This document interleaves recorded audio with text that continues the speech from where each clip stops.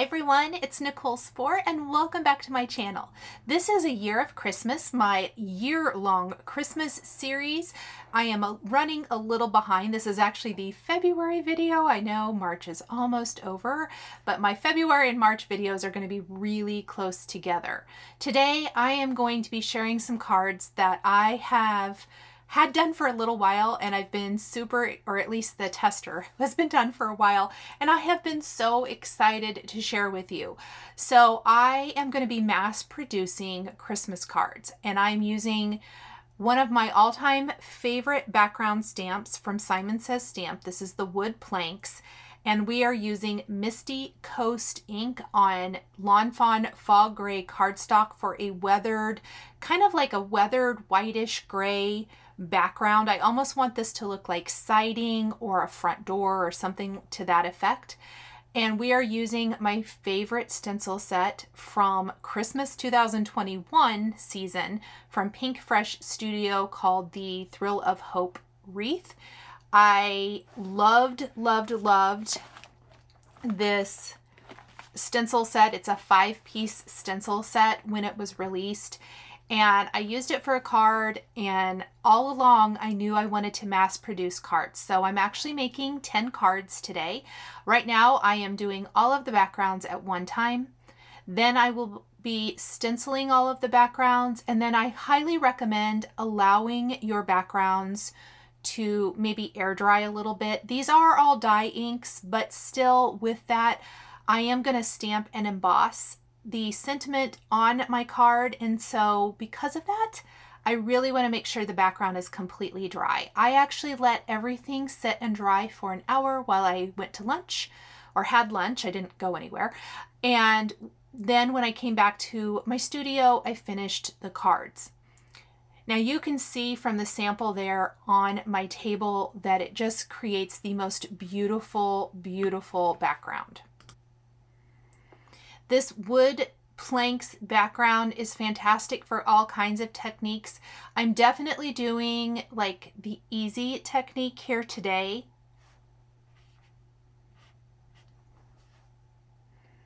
I did stamp each of the backgrounds twice to make sure that it really had good definition. The great thing about the PinkFresh Studio stencils, as you can see, there are little marks in the corners which make it easy to line up. I'm going to be using all Simon Says Stamp inks going forward. I used PinkFresh Studio Misty Coast for the wood planks, which gives us that beautiful soft background, and then we're going to stencil right on top. And I am starting with some Aspen Simon Says Stamp ink. I'm going to do all 10 cards at one time. With this video and this project, I really wanted to show how you can mass produce cards that are beautiful to send out. This is a design where if you had 50 to make, it wouldn't be a chore. It would take a little bit of work, but you can see how quickly I was able to do 10 cards. Now, minus some die cutting and assembly of a couple of little things that I did off camera, the total amount of time to put together my cards, at least to put together the majority of it, was a little under an hour. Now, things like attaching the pearl gemstones, which you would not have to do, and I probably wouldn't if I was mass producing a bigger quantity than this, and I'll talk about that a little bit later. Other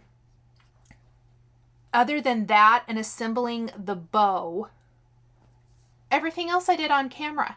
So I would say this is a very doable project for those who want to make all of one style of card to send out.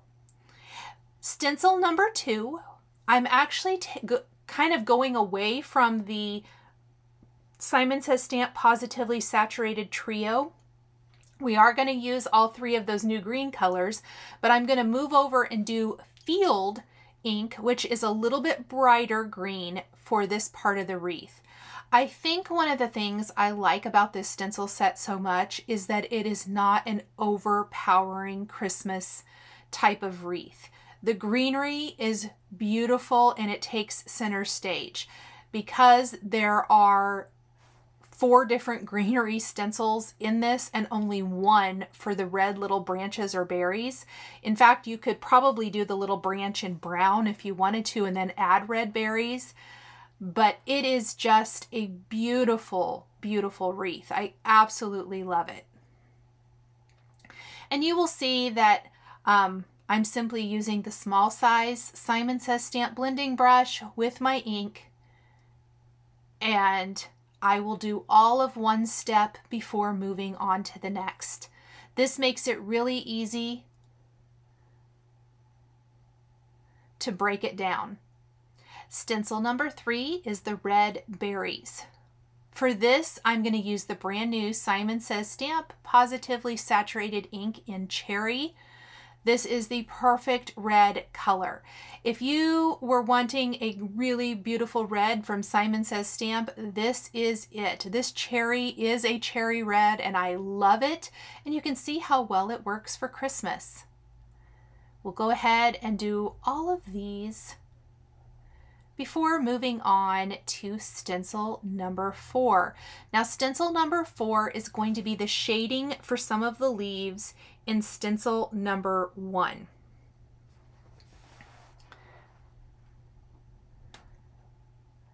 For this, remember stencil number 1, we used the Aspen ink. So now I'm going to use Sage, which is like the mid-tone color in that trio of inks. And it's going to add a little bit darker, deeper edge to some of those leaves from stencil 1. As these inks absorb and dry into the cardstock, you will end up with a little bit more muted design that is just absolutely perfect. And because we used a nice light ink for our background, it doesn't take away or overpower our stencil design and instead just enhances it. Simple elegance was what I was going for here.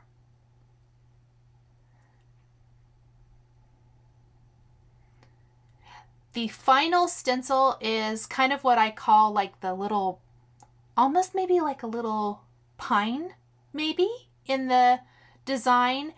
And you would think kind of at this point with stencil 4, it's looking really good. For whatever reason, that stencil number 5 just finishes it off perfectly. I cannot wait. And we will be using the brand new Pine ink from Simon Says Stamp. And this is the darkest color in that Aspen Sage Pine color trio.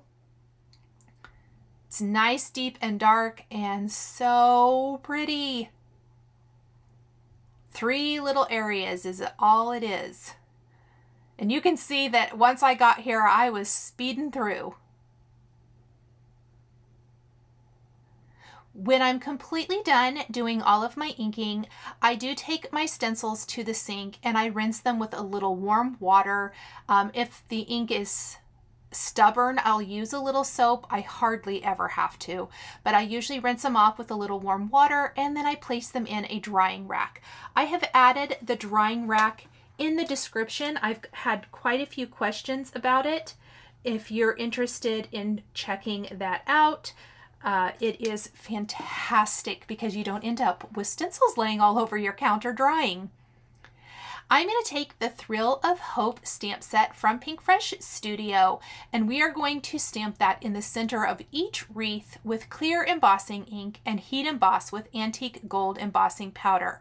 I am using my favorite new tool from Rabbit Hole Designs.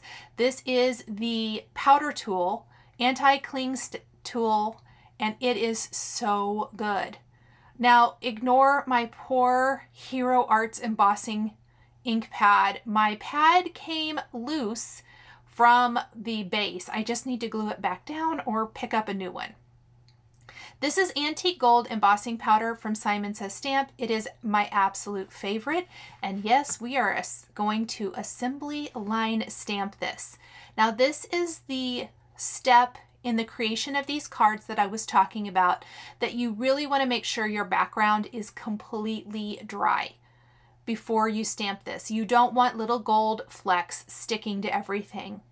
My best tip for not having your paper warp or minimal warping is to hit the back of your paper first with your heat tool. Well, first, make sure it's really nice and heated up. Hit the back and then go ahead and bring it to the front and emboss the greeting. I have about 2 pieces of 4 1/4 by 5 1/2 inch cardstock here that I am stamping another phrase from the Thrill of Hope stamp set on using that Pine Simon Says stamp ink. You'll notice I'm not even trimming this with a paper trimmer, but I'm simply stamping the sentiment 5 times per 4 1/4 by 5 1/2 inch panel. You could probably get by with even a little bit less, but this is what worked well for me. I want to leave enough room to die cut each of these sentiments with my favorite Simon Says Stamp sentiment labels dies. The pine ink is going to really just tie in so beautifully with our wreath. Once I have 10 of these stamped, we're going to grab our die cutting machine and die cut each of these sentiments. I'm taking the smallest sentiment label die. I'm going to tape it in place and run it through my die cutting machine. I'm not going to do all of these on camera, but I do want to show you how I shorten the strip. So once I have lined it up with one side of the sentiment and die cut it, I take it out of my machine, line it up, then on the other end I want to trim, and run it back through just till it clicks. And that is going to give you perfectly cut sentiment strips. Now I'm going to repeat this for all 10 strips. This is not my favorite part of the project at all, but I really do love a sentiment strip on a card, which you guys probably already know. It's just the repetition of having to line it up and run it through over and over. But the results are so worth it. If you want to save more time and you maybe don't want to do the sentiment strips and die cutting, I would recommend either stamping this sentiment or one of the others from the stamp set down below the wreath. For my bow, we are going to be using this awesome Build a Present stamp from Pretty Pink Posh. I'm only going to assemble one here on camera. There is a base piece and then all of the layering pieces. Now I left all of mine the same color. And I am going to layer them because I really like the look of the layering. But if you want to save time, you could simply die cut the solid bow 10 times and add shading with your Copic marker. I went ahead and cut both 10 times, and I'm going to add shading with my Copic marker, but that just gives it a little bit more interest. I found when looking through my stash for a bow, I wanted one that wasn't dimensional. As much as I love dimensional bows, I didn't want this one to actually be a folded bow. I wanted it to be flat so it went through the mail easier, and I looked for one that was the right size. This one is so pretty. So I'm definitely loving this little bow, and we're going to glue these all in place at the bottom of our wreath. Even just like this with the Happy Holidays and no sentiment strip, I think this card is gorgeous. Look at that greenery, and the bow just kind of knocks it out of the park for me. If you need to, you can use some reverse tweezers to help hold that bow in place. I am only placing adhesive in the very center of the bow. Again, assembly line style. I have all of my little bows assembled here, which I did do that off camera. And I have everything sorted in these awesome little triangle trays from Simon Says Stamp.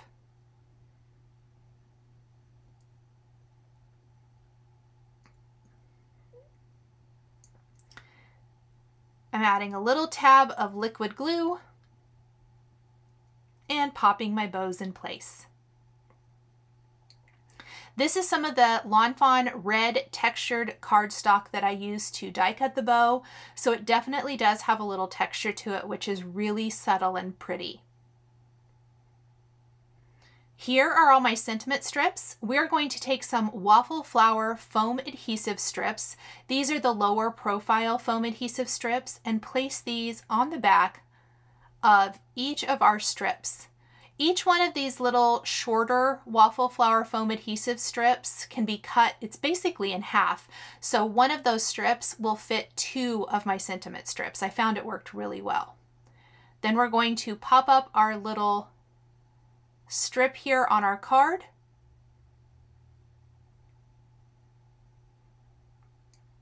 And I'm just simply going to go ahead and put foam adhesive on the back of all of these. I've also got some pretty pink Posh cherry pearls that we're going to use to adorn all of the little berries in our wreath. Now this makes the red pop out a lot more. I do want to say that if you would prefer not to use the pearls, because it does take quite a few, I still have probably at least half of a bag of pearls, maybe a third of a bag of pearls left after doing 10 cards. I would recommend either glossy accents for your pearls, Nouveau crystal drops for your for your berries, something to that effect if you want them to be dimensional, or you can leave them as is. You could also use red rhinestones for glittery little berries. There are lots and lots of different choices. I just really wanted to have a little bit more dimension and to draw a little bit more red into this, and maybe a little bit more emphasis, I guess, on the berries. And so I did go ahead and use them, but I will say that this was the most time-consuming step. I am using this old embellishment wand that I have had forever. In fact, I was going to throw it away. I'm so glad I didn't. You know, if you've seen some of my recent videos, I have a new embellishment tip for my Studio Katja embellishment wand that I absolutely love. And I must have knocked it on the floor and didn't realize it, and my dog tried to eat the rubber tip off of it. I got it out of his mouth, but he ruined it. So I had to order more tips, and they are not here yet. I was so mad at him. I cannot believe he did that. Well, yes, I can. He's like a little one. Like you know, if you guys have pets, you know, especially dogs, they're like having a small child forever. I'm just glad he didn't eat it. Let's go ahead and add the rest of these, and I will add the rest of my pearls on as well. Oh, first, R39 is the marker I'm using, and I am just simply going to add a little shading to the center of my bow, and then kind of feather out from the center and do that on the bow tails as well as the bow itself. And I think that just helps make it not look quite so flat. The stenciling has so much shading with the different colors we used, and so I really feel like that little bit of shading on the bow really adds to the overall design.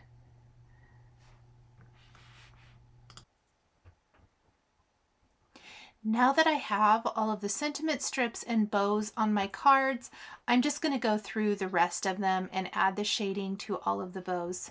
I did the one to kind of make sure I liked it, but I definitely want to add that to all of them. And it was super quick and easy. You can see that I'm not using multiple markers. We're just taking one marker and feathering in that color and adding a little bit of shading. I'm doing about like a half moon, like a crescent moon shape on the center, and then a little bit more on where the bow is kind of quote unquote folded over, and then a little bit of feathering coming out from the center and then coming down the bowstrings. And again, this is R39. I did link to the specific marker I used in the description. And I have all of my red pearls from Pretty Pink Posh in the Simon Says Stamp triangle tray ready to go. I found that I ended up using two triangle trays so I could kind of dump them from one to another, if that makes sense, to find the size of pearls that I wanted to use. I mostly used like the teeny tiniest and then the next smallest, I guess I want to say, except for maybe about one or two that I used a little bit bigger pearls on. That's just personal preference.